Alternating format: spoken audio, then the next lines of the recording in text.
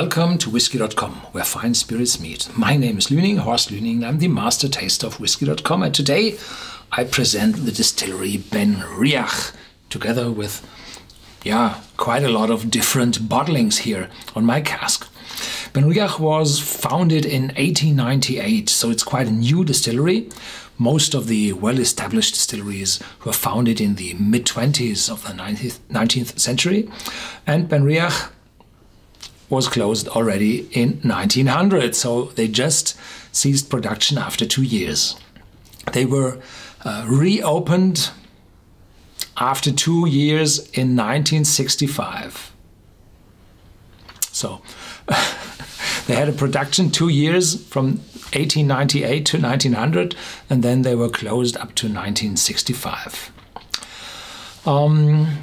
In 1978, the distillery was sold to Seagram's, and Seagram's, a Canadian company, developed itself to the biggest spirits distilling company in the world. And they doubled production in 1985. They doubled the number of stills from 2 to 4. And they produced the whiskey for the Chivas Regal blended Scotch whiskey. And for this blended whiskey, there had been a lot of distilleries working, always in pairs for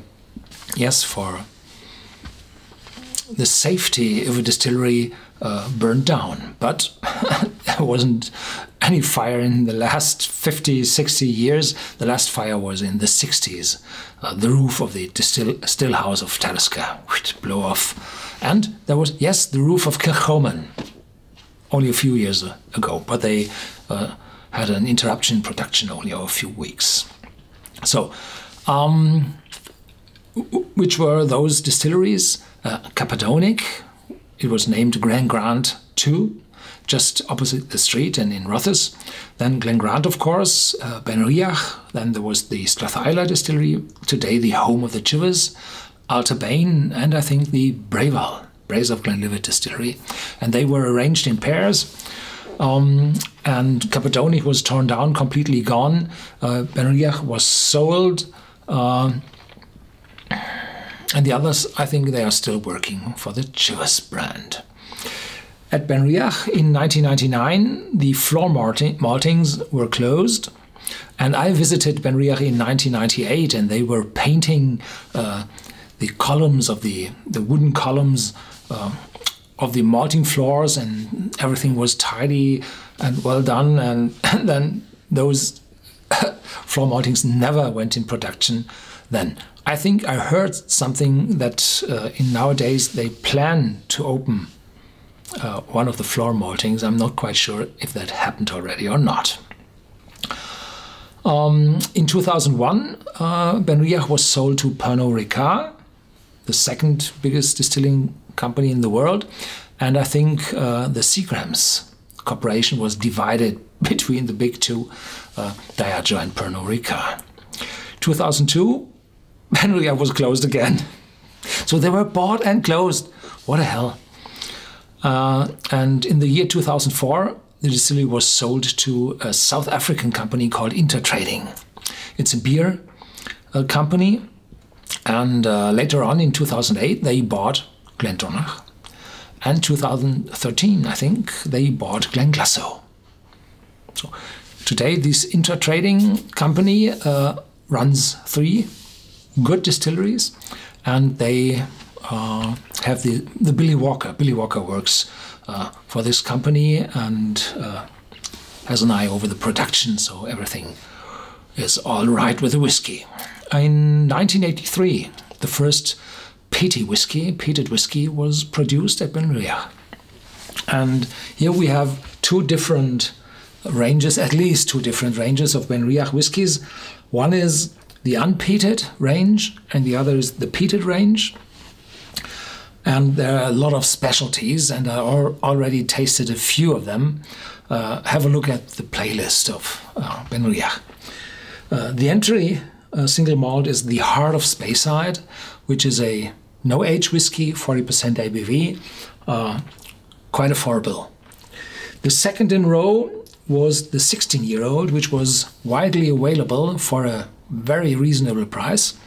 Has 43%, and with the years there had been a very old 10-year-old in a white blue box, I think. I put a picture in here of this old 10-year-old. This is a collector's item today. This was in the time before the distillery was closed in 1999. No, before 2002. Yeah, the 16-year-old, which sold very well, and then they added a 12-year-old and a 12-year-old sherry cask, sherry maturation, with 46% ABV. The others only have 43. And this is also, I think, unchill filtered and uncolored and beautiful. A very intense sherry aroma. And they added a 20-year-old. I haven't tasted that one, I think. Time to taste. On the other hand, we have the peated, the smoky whiskey, and the most prominent is the Curiositas. They gave these whiskies Latin words or Latin sounding words like these Curiositas septendecim authenticus and so on. And fumosus, some are called. And the 10-year Curiositas is a heavily peated, quite young single malt whiskey. The 17-year-old, a little bit more mature, and the 21-year-old, very mature, very complex. And there had been a long time the 25-year-old Authenticus, but I think it's gone from the market already. These small miniatures are available in 2 miniature sets, but they are intermixed, so you have to look what's in those miniature assortments. On top of this normal range, there are a lot of finished whiskies.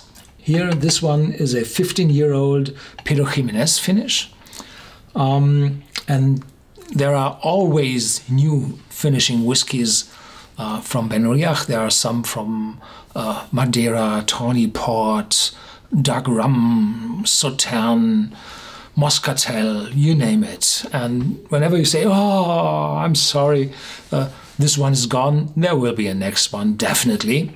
And I think the 15-year-old will be replaced soon with 18-year-olds because the whiskies are that old now.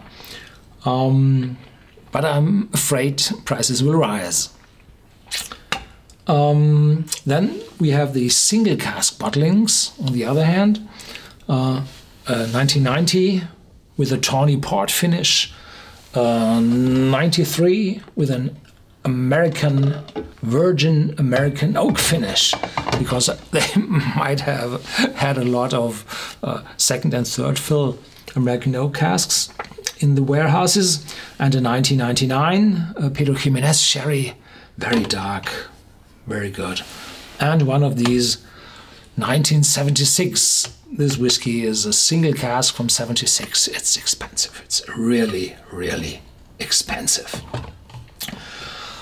Well, I have a lot of work to do tasting through all these single malt whiskies, but this will take quite a time. So please be patient and follow my channel. There will be some Benriach coming up. But I have to taste a few innovations first, so it will take quite a time to taste through all these whiskies, and if I present all these whiskies in a row, it would be boring for those who would not like to hear something about Benriach. Thank you for watching, stay tuned, and feel free to share this video with your friends and ask questions in our forum and look up those bottles in our whiskey database on Whisky.com.